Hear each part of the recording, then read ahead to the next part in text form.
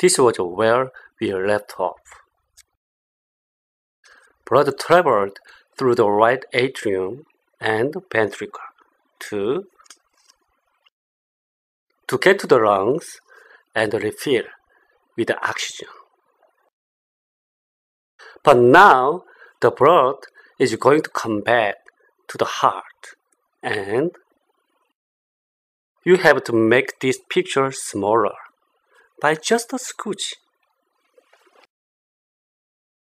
So let's make this picture smaller. And here we go. This is a scooch smaller.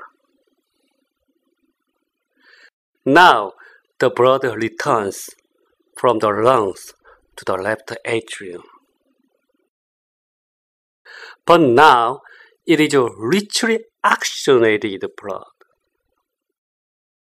Now this richly oxygenated blood passes through the mitral valve to the left ventricle, through the aortic valve to the aorta, to the rest of the body.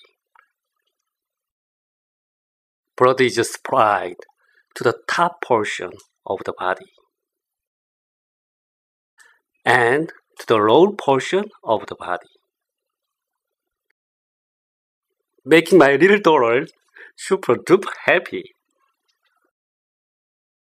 From Ulsan, this is Dr. Tom.